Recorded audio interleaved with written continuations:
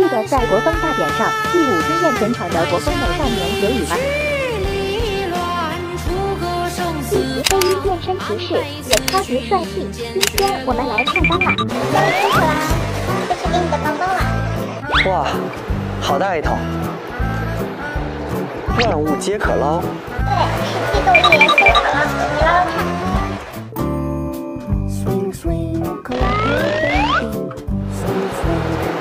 好丰富啊！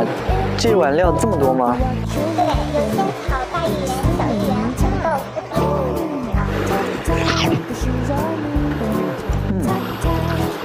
这个黄黄的，很好吃哎，吃起来糯糯的。哎，这个是地瓜味的吧？对，这个是红薯做的，我也超级爱吃他们家的米线，特别难吃。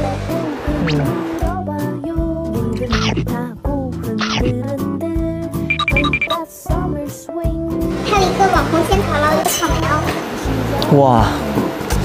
但是我真的吃不下了，这个东西跟代餐一样。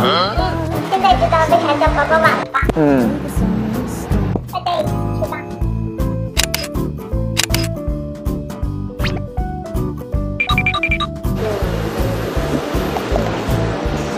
吃饱了，今天的 vlog 就到这里喽，我要开工了，拜拜。